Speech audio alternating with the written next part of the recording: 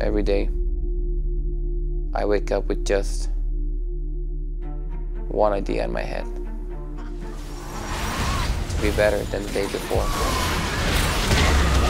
You think you're not a competitive person, you don't care about winning or losing. When you're actually in the game, when the game is so close, the competitive side of you just overcomes you, and all you want to do is win. It's the adrenaline that drives me to keep playing League of Legends. Emotions will just explode and expand from what they usually are. That feeling that you get when you're playing with all your friends, when you all come in together as a team.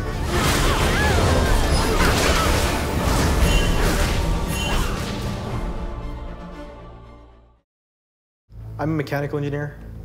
I work at Raytheon in Fort Bliss. I am a registered nurse. I've been working in the ER for about 5 years now. So it's in the military field. I actually design and manufacture components for missile systems. And I am also a certified emergency nurse, and that's what I do for a living.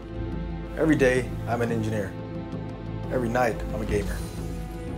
There was a game called Defense of the Ancients, mostly known as Dota.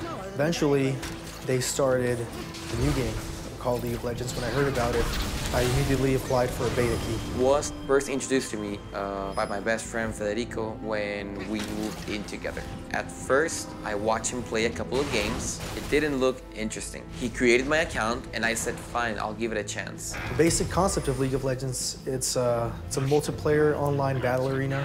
So it's a 5 versus 5, and the whole objective is for you to destroy the enemy base or the enemy nexus. So after I got my friend Federico, we were gaming all the time, and our common friend Pablo, he felt left out. I was getting relegated off the circle. I wasn't getting invited to, hang out or anything like that. So I had to decide to remain and keep my friends, but I needed to start playing League of Legends to do that. It is very addictive. What makes it so addictive is the pleasure, the adrenaline rush. Woo!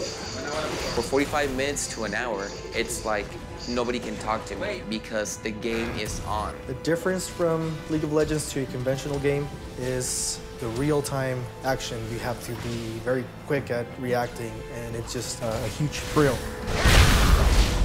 It's really fun. It's actually really addictive. A lot of my friends, I didn't even talk to them for months, and then they were in that game. Now I talk to them every day. Sometimes it feels like you want to get up in the morning and you want to play. You want to get off from work to go to play. I think I've been able to manage this really good, and I've been able to not make League of Legends my life so much. Bueno. Hola, mi amor. Hola, ¿cómo estás? Hello. Hey, babe. Sabes que no voy a llegar a cenar. Everybody's online right now. Y que todos están conectados. I'm not gonna be able to make it tonight to dinner, okay? Really? Again? Me voy a ir a casa de Abraham a jugar. Ah, ok, está bien. I'll make it up to you, okay? Te veo después. Ándale, pues, cuídate, bye. I love you. Bye-bye. Love you, bye. Bye. Let's go play. It's lolling time.